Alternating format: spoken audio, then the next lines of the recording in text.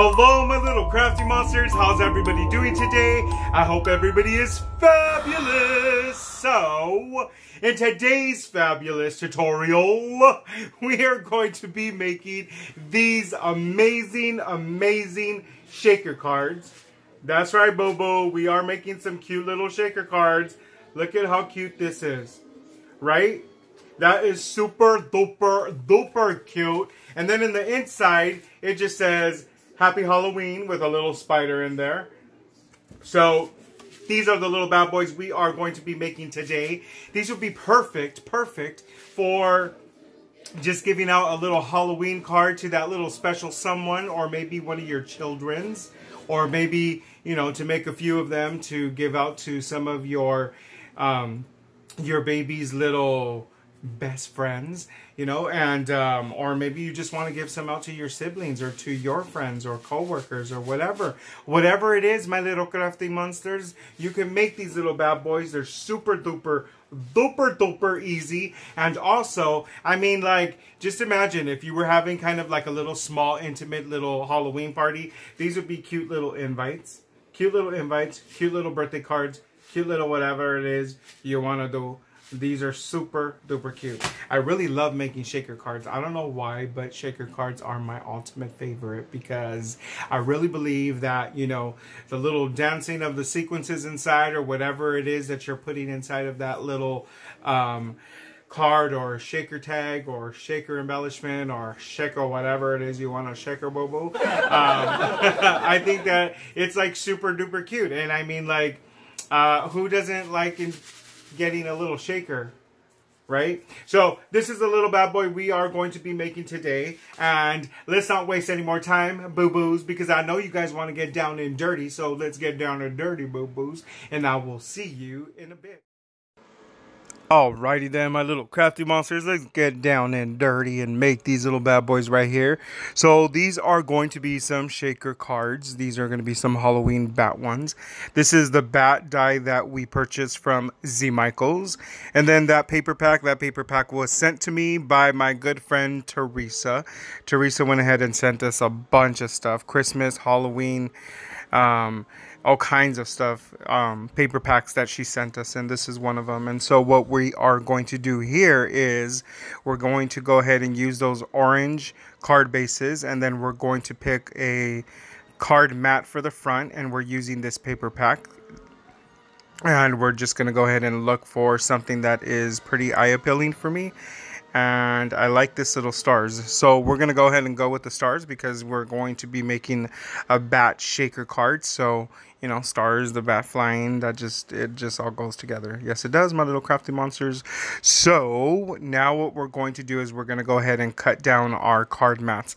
Now, if you guys don't know about card mats and card bases, I'll go ahead and link a tutorial down in the description area, and you guys can go ahead and click that, and it will give you measurements and talk about all about card bases and card mats if you guys are interested in making some greeting cards, or maybe even some invitations. You never know, my little crafty monsters. So then now what we will be doing is we're going to go ahead and stick this DSP paper onto this 110-pound black cardstock that we cut to the same size, and we're going to go ahead and glue that on top of there. Yes, my little baby, there's Matthias calling us. And so we're going to go ahead and glue that onto the black cardstock because we want to make this very sturdy and very thick. And so we're going to go ahead and make 2 of these little cards. So let's go ahead and do this twice. And again, like I said, we're gluing we're gluing the DSP paper onto card stock that is 110 pounds, both cut to the same exact measurements. And then we're going to go ahead and just roll this so that it just smooths out all of the little bubbles and, you know, just distributes all of that glue evenly. Then we're just going to go ahead and let those dry. And we're going to go ahead and get our Sizzix, and we will be cutting the little holes. Well, not the holes, but we will be cutting the little bat out of that cardstock that we just glued.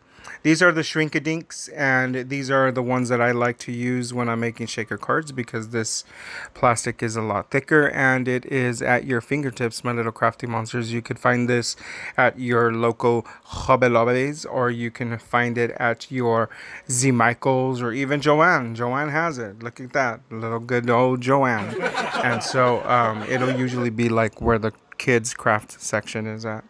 And so go ahead and just cut all of your DSP and everything that you're going to use. This glitter paper, we're going to go ahead and make a frame.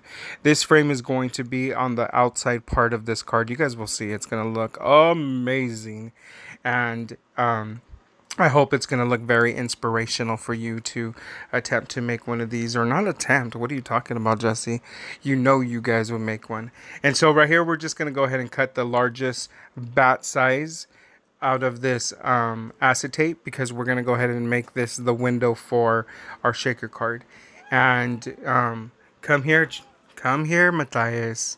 We're right here, baby. And so now I'm going to go ahead and glue these two. These are meant for you to make frame. You know, they're like a nesting little bat die, which is amazing. And then the middle one is a design. You guys are going to see. We're going to put it all together, guys. So right here, we're just going to go ahead and tape our little dice together so it makes a frame. And I'm just going to cut out this black glitter galaxy paper that I purchased at Joann's one time when they had the paper on sale. I'm pretty sure you guys have seen me do those hauls if you have been following me for a while already. And so right here, we're just going to go ahead and cut two of these because we are going to be making two cards. And these are the frames that we will be using in the front of the card.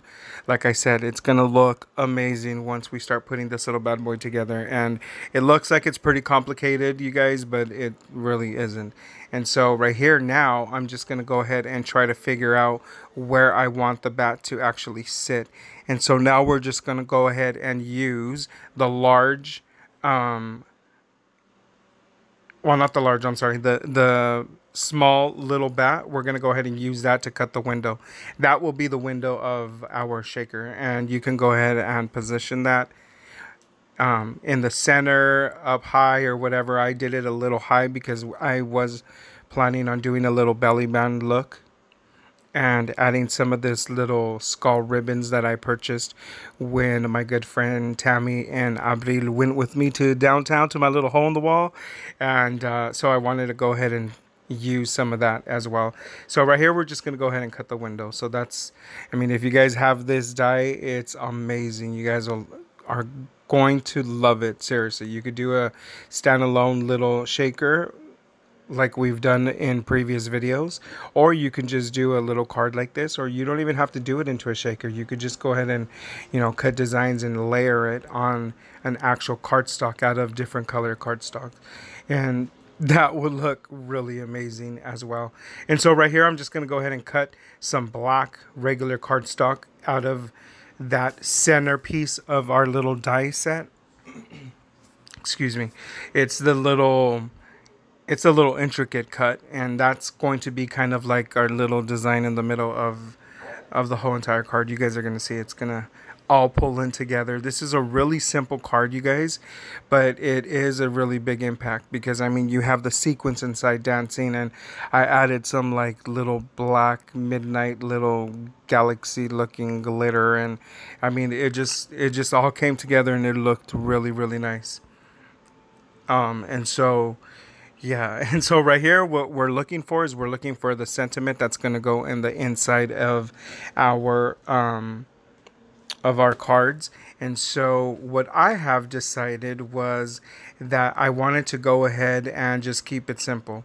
There's a lot going on in the front of this card. I mean, it is a shaker card, so that's an interacting card, and it, like, I mean, it's just really nice. So on the inside, I just was looking for something that said Happy Halloween, but in kind of like big fonts. I did want it to take up a lot of room inside the card. And so the way I achieved that was I did find a sentiment that was fairly large that said Happy Halloween, but then I went ahead and I added a little small spider kind of going down on a spider web, just to kind of give more of an illusion that that sentiment is fairly large and taking up a lot of space inside the the inside of the card. Now I know you guys have a lot of sentiments. I mean, everybody has tons of sentiments, and I'm pretty sure you guys have some really cute Halloween ones with some cute quotes and stuff like that. By all means, I would definitely use that in this if I had it, but I don't really have a lot of them. I mean, a lot of my stamps are like just single words and stuff like that, and most of all the ones that have sentiments are the ones that I have from previous stamp sets that I purchased of Halloween from Lawn Fawn, because you guys all know I was a Lawn Fawn fanatic. I haven't really seen a lot of the new stuff, but you know, I'll catch up and see what's out there, and who knows, maybe I'll get some stuff. But anyways, get back on track, my little crafty monsters. So right here, we're just going to go ahead and stamp our little sentiment with our little Stamp Perfect. And this tool makes everything so much easier. Now, they don't have this on the market, guys, so you guys have to get one of the Misties. But if you guys did get a hold of one of these, super lucky. So after we have all of these little bad boys stamped, now what we are going to do is we're going to go ahead and start putting this little bad boy together. And so we are going to be using some of that, what is it, 3M tape foam, whatever it's called. And so we are going to be using that to actually make these cards, because, you know, I mean, you could do it either way. So you guys have seen when I have got foam, you know, the foam sheets, and I went ahead and I cut out the dies, and then I used layers of the foam sheet and glued them together to make that little, I call it a sequence pool, to make that little swimming pool for the sequence. And so you could do it that way. You can go ahead and cut the sheets the size of your card and then just cut out that center little bat. But I felt that because the card is actually square, well, rectangle, it would be really easy just to do like a little rectangle shaker. Nobody's really going to see it because it's on the inside of the card. And all they're going to see is that little bat window in the front. So I said, you know what, let's just do it with the tape. And I did do 2 layers on each part of this tape. Now, if you were going to make these as invites or to pass out to your special little someones, then I would I would definitely do a thinner shaker, obviously, and I would use cardstock. So instead of using the foam, I mean, because like you could use the foam, but I mean, I guess you could. You can go ahead and do like a bunch of the frames like you did in the front of a foam sheet, but you know, you'll have to do like 3 or 4 layers for each card. So I were just to say that you would just do them out of a thick cardstock, and you know, and whatever room you have for sequence, just use that. Just make sure that your sequence is flat. Most of all sequence is flat, or you could use like a lot of table scatter and stuff like that. Just try not to throw in like little gems and stuff that are going to be a little too bulky. So right here, it was really easy for me to just do the square. Now, I know that right here you could see some of that little tape coming out of the window, but I'm just going to go ahead and get my little finger X-Acto knife, and I'm just going to go ahead and cut out those pieces. They're very little pieces, and it was really easy. And so, you know, it was no biggie. That's why I wasn't really worried when that tape was kind of going over. I just wanted it to be on the edges pretty straight as possible. And so right here, that's all I'm doing. I'm just going to go ahead and cut this little bad boys down. And I'm going to do that to the other card as well. Now, if you were just going to do that foam technique with the foam sheet, then you wouldn't have to worry about this. And if you were going to do also the cardstock method, then you wouldn't have to worry about this either. But, you know, there's another reason why I did use this foam tape, is because I wanted to kind of do it around like in a frame around the whole entire card, just so that it'll all be one level and it'll be, you know, pretty sturdy.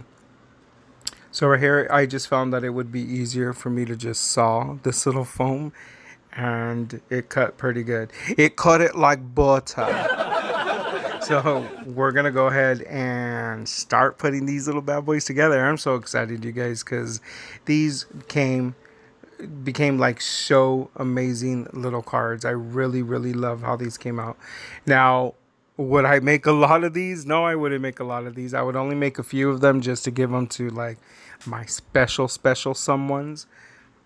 I mean, all of my cards, excuse me, all of my cards are special. Obviously, they all mean a lot to me because, I made them. But I'm just saying, like, these would be like for my families. And so right here, all I'm doing is I'm going to go ahead and now put this on top of our card bases. And then I'm going to go ahead and get my little powder tool, and I'm going to run that in the inside of all of the little foam tape and all of the little crevices, and also the middle part of the whole entire little shaker card. This basically just takes off all of the static, and so your cards will be able to dance around. I mean, your sequence will be able to dance around and not be all staticky and stuck together or stuck in one corner. And so right here, I'm just going to go ahead and add the sequence. We're adding some black, some red, we're adding some orange, and I mean, we're adding all kinds of different colors. So I mean, this is the fun part, guys. This is where you guys could get very creative. This is that glitter that I told you. It's like a black galaxy. It is amazing. And I'm only adding very little of this because you guys, I mean, if you were to see these in person, you would see why. If you put too much, it'll just overpower because it will stick to the acetate. But for this case, it was perfect enough of that little glitter.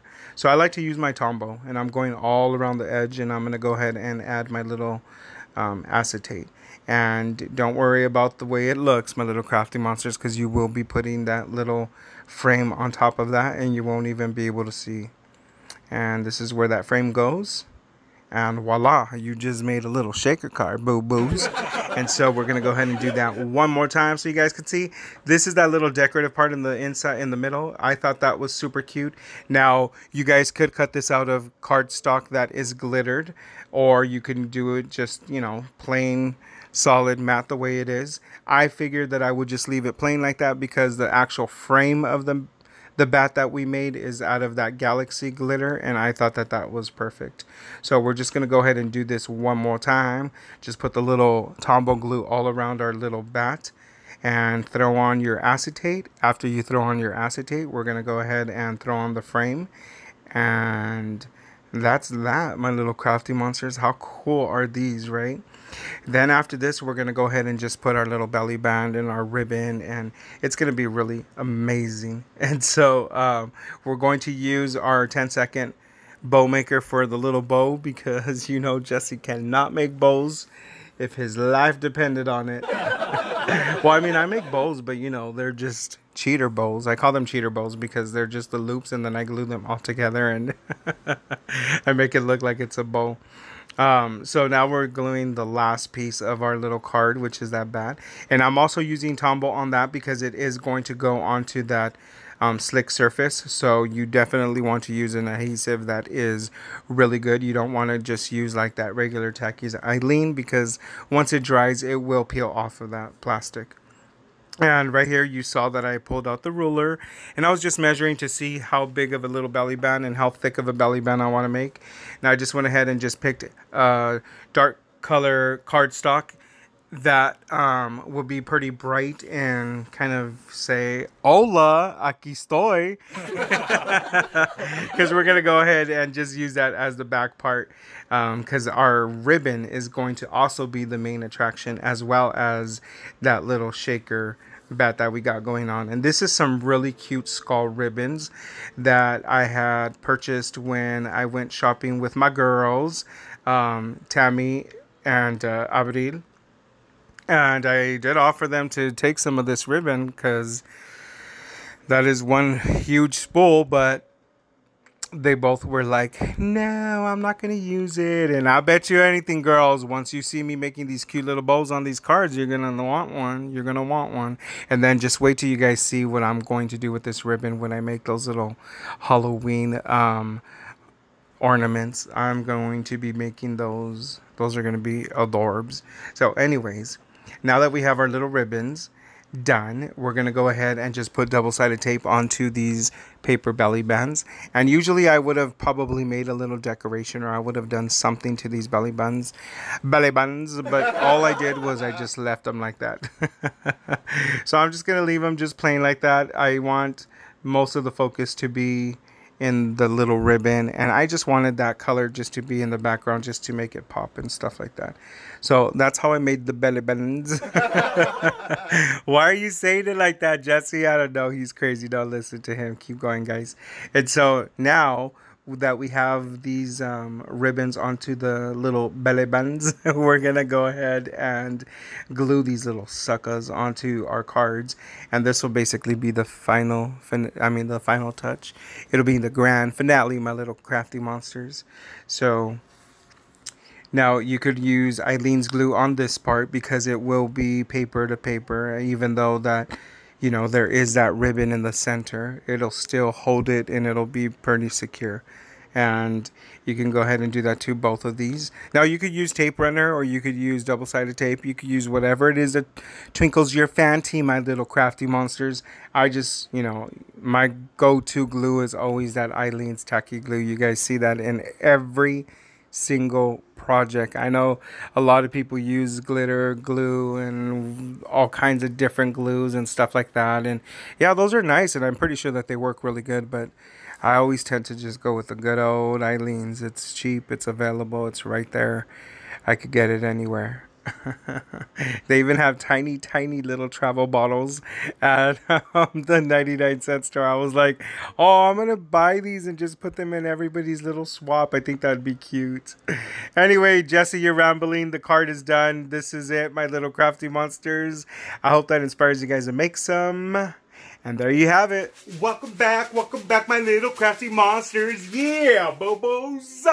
That's how easy it was to make these little bad boys right here. I mean, seriously, guys, was not really that hard. And with that cute little die that we purchased at Michael's, I mean, that made it even easier. So, with that die, you guys could definitely make one of these little bad boys. Like I said, these would be perfect to give out as a little Halloween card for that little special someone in your life. Or if you want to make some of these little bad boys as invitations for like a Halloween party, or it's somebody's birthday. I mean, because you could definitely make one of these for somebody's birthday. That would be a special birthday card for that little special someone in your guys' life. So I hope that inspires you guys to make a little shaker card, Halloween card. Ay, Dios mío, Jesse, you don't even know what you're doing. I'm serious, guys. Serious. So, true story. Since I moved and I'm back, you know, getting back into the little groove and all that, I still have not got my mojo back. If y'all notice, I've been getting so tongue twisted lately, it is not even funny. But anyways, take two. I hope that inspires you guys to go ahead and make one of these little bad boys. So that's it for now, my little crafty monsters. Until next time. No, that's not what I was trying to say. See, you see, that's what I'm talking about. Jesse, come on, get it together. Get it together. Okay? Alright, so take 3. I hope you guys enjoyed that video as much as I enjoyed making it for you. Don't forget to go ahead and subscribe. Go ahead and hit that little icon. It's a little picture of moi. And we become BFFFFFs because I know BFs is good, but BFFFFs is even better. And I know you want to be my BFFFF, so go ahead and hit that little subscribe button. And since you're already there, go ahead and hit that little bell icon, because that bell icon is for you, boo-boos. That's so you guys don't be missing out on any new content when I put that out. And also, share, like, and tell a friend, because that's what y'all need to do. Don't be stingy, boo-boos. Don't be giving me that, trying to keep me for you, only for you. No, you need to tell the world, boo-boo. Everybody needs to know about Paper to Masterpiece, so go ahead and tell the world. And that's it for now, my little crafty monsters. Until next time, goodbye. This is the part where it stops recording.